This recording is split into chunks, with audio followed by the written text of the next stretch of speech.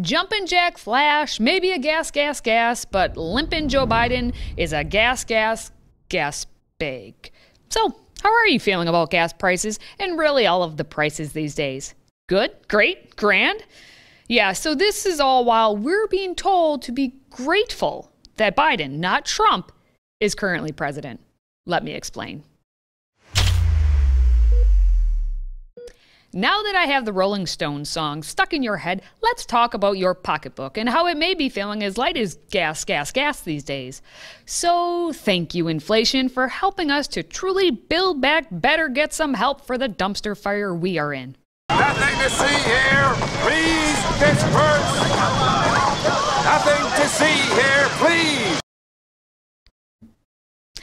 Which brings us to today's question. What is the price of gasoline where you live? Let's share the pain in the comments section, and if you could share this video, that'd be lovely too. I mean, it is free to share, which is probably the only thing you can say is free these days. Because looking at the national average for gas at $4.25 a gallon makes you want to throw in the towel. Or it may get you to be thinking of flushing all of your money down the drain, but not the pipeline because we closed that down a year ago. For what reason again? That's right, the reason of politics. I'm going to sign you, and that's what we do while you're all here. When President Biden revoked the construction permit of the Keystone XL pipeline, environmentalists celebrated. 1,500 miles from Washington, in Murdo, South Dakota, population 444, Jeff Berklin had a different reaction. How did you feel? Like it got kicked in the stomach, honestly. I didn't feel good at all. We're with you, Jeff. We don't feel good at all either. That reporting was from 1 whole year ago, and at that time, it was clearly the best decision for the country, right? But the pipe is the best way to go. And that was back in May after Biden's Energy Secretary, Jennifer Granholm, admitted that using pipe is the best method to transport fuel. So now that we are in March 2022 with gas prices shooting up faster than Hunter Biden on a Tuesday night bender, can we consider giving back the permits for the Keystone XL pipeline? The White House says the pipeline was irrelevant with everything now with Ukraine and Russia. Let's circle back on that and explain a little bit more.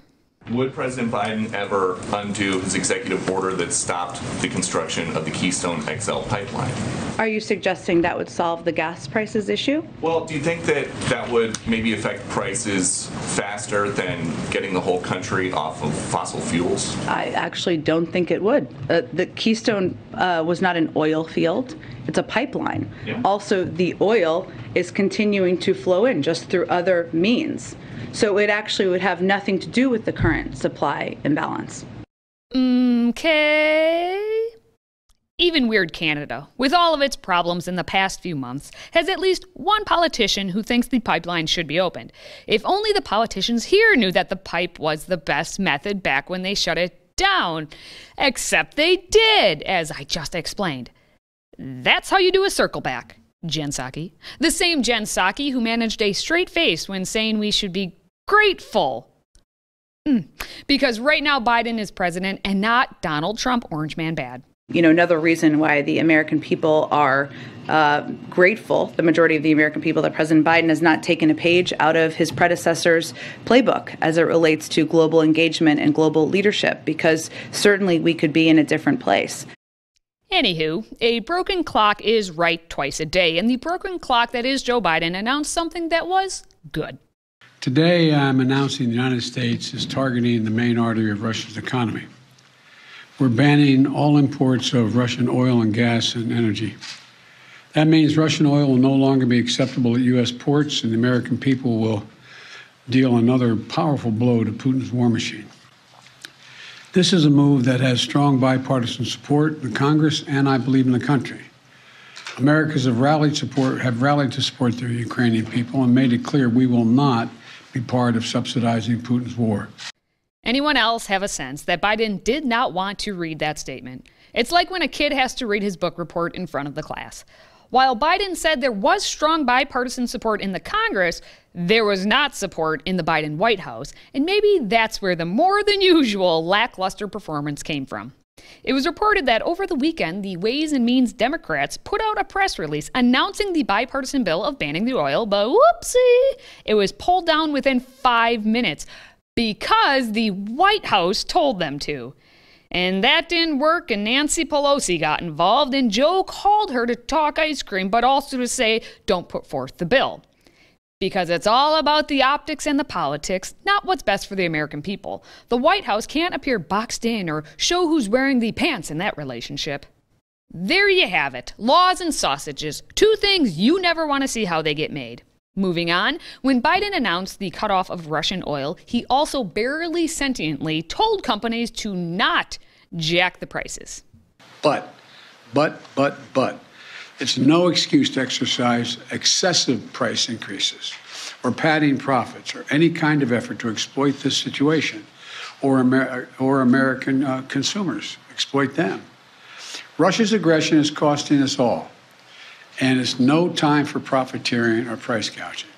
Joe, in his lack of wisdom and mental state, did not give the same message to his transportation secretary, Pete Buttigieg, or his shadow, Kamala Harris, because as we know, never let a good crisis go to waste. Exploit, exploit, exploit.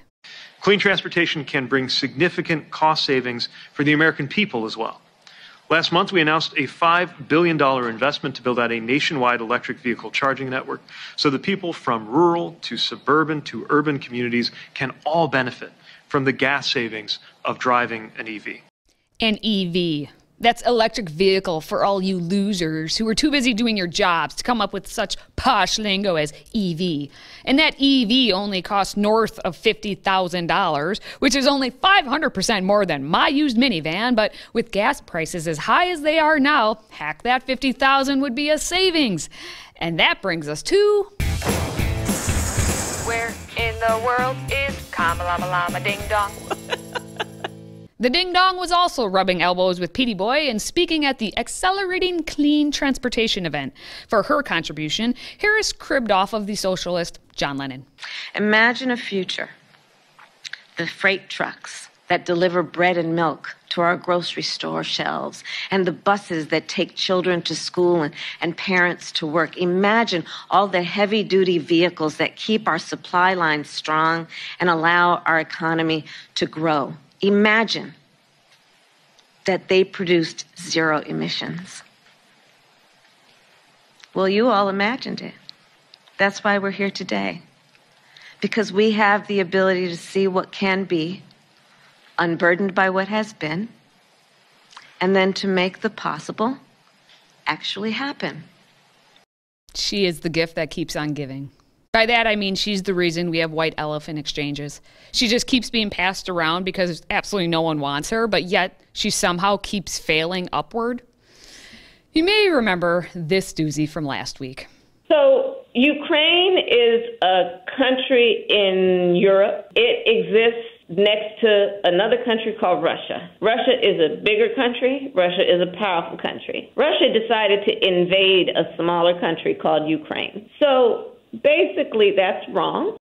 If you didn't see the video I released of the State of the Union, with that clip included, just know that it was 1 week ago, or only about 60 cents per gallon of gas ago.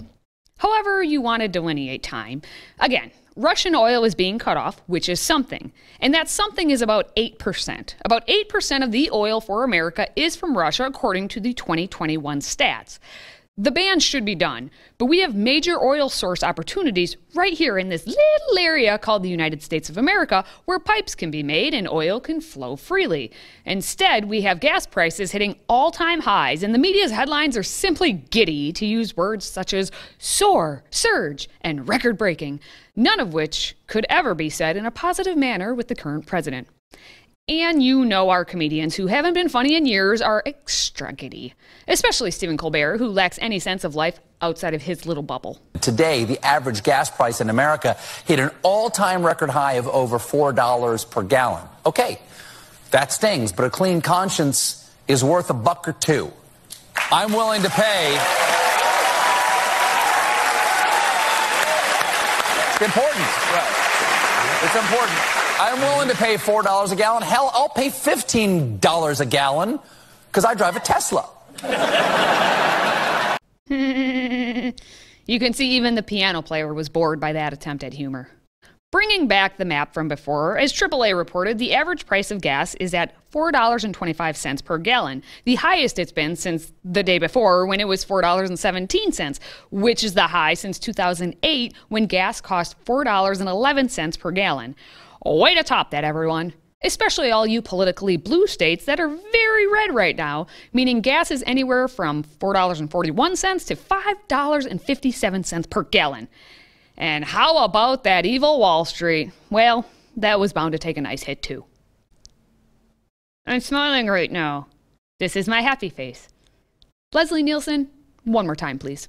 Nothing to see here. Please disperse. Nothing to see here. Please. Yay! But to bring a touch more levity to this situation and to wrap this up, I present you a snippet of a speech from a few weeks ago from my favorite of all the politicians in all the land, Senator John Kennedy. Now, I don't like to brag about the expensive places I've been, but this morning I went to the gas station. Oh my God. Please, dear Lord, don't let President Biden mismanage Russia aggression. Amen. In all seriousness, I am putting into perspective everything we have. Gas prices are unnecessarily high, yes, but as you know, life is a lot worse in other areas of the world, especially at this moment. You may be busy giving your life savings to pay for gas, but make sure you are also giving all of your F's, faith, family, and friends. And please share the video since it is one of the only free things left. Until next time, let's go Brandon, and stay healthy, America.